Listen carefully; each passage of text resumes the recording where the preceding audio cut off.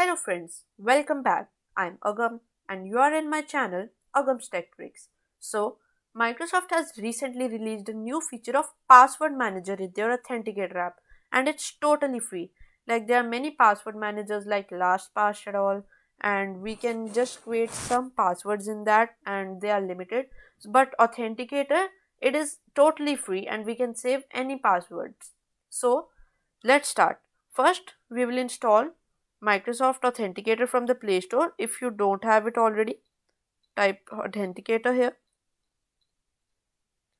It is usually for accepting your request to sign in on web page, but now this is a beta feature which is not currently enrolled for the normal people. We have to enroll in the beta version.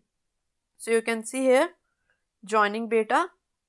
Earlier, if you have, when you will open the screen, you can see this screen, join the beta.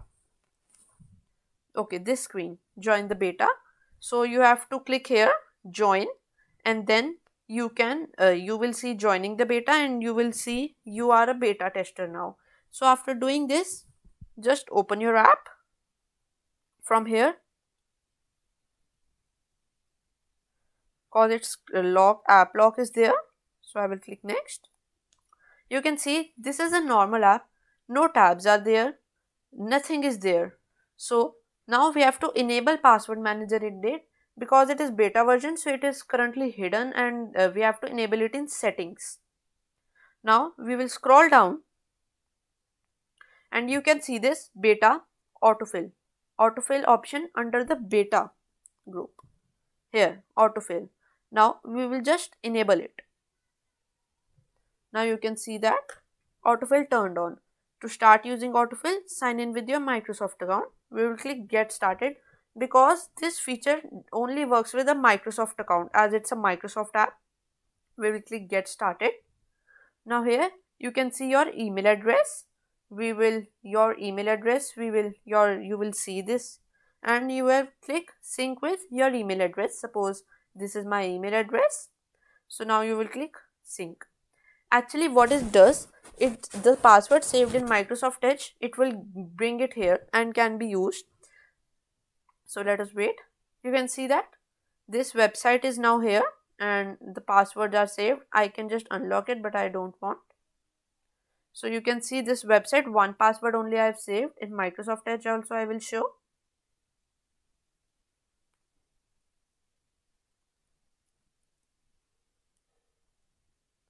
You can see these passwords. You can see here also it is saved. So now you can see provide permission to start autofilling. It just shows the option but sometimes it gives the error and does not autofill. But let's do it. So we will go to here settings. It does not autofill, but then also we can, sometimes it autofills according to your app and sometimes it not, because it is in beta version, it is in currently testing and we can only copy the passwords from here, from this page. We can click on the password, it will be copied. It will first ask your app lock. So go to settings and you can see set as autofill provider. When you will turn it on, you will see this, all these providers are here, None, Google and Authenticator. So I will just click Authenticator here. Authenticator and OK. So now screen lock.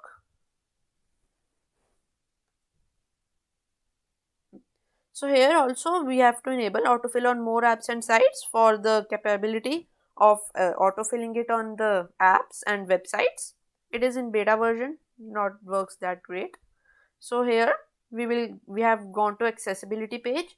It depends on your phone but you have to find Authenticator and just enable it. Suppose more downloaded services. Here you can see Authenticator option is there. So you can just click it here and enable it. Here you can see this toggle, enable it. You can see this is showing the page. What will it do? Observe your actions, retrieve window content. So we will just click OK here. And you can see it is now set up successfully. You can go back. screen lock. So now this is automatically, the required biometric or PIN is automatically checked. So here we can see that SoloLearn website passwords has come.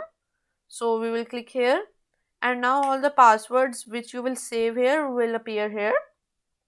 And if you want to see the password, just click here and then click on your password and then click. Then this will say password copied to clipboard. I will show you once again. Password copied to clipboard.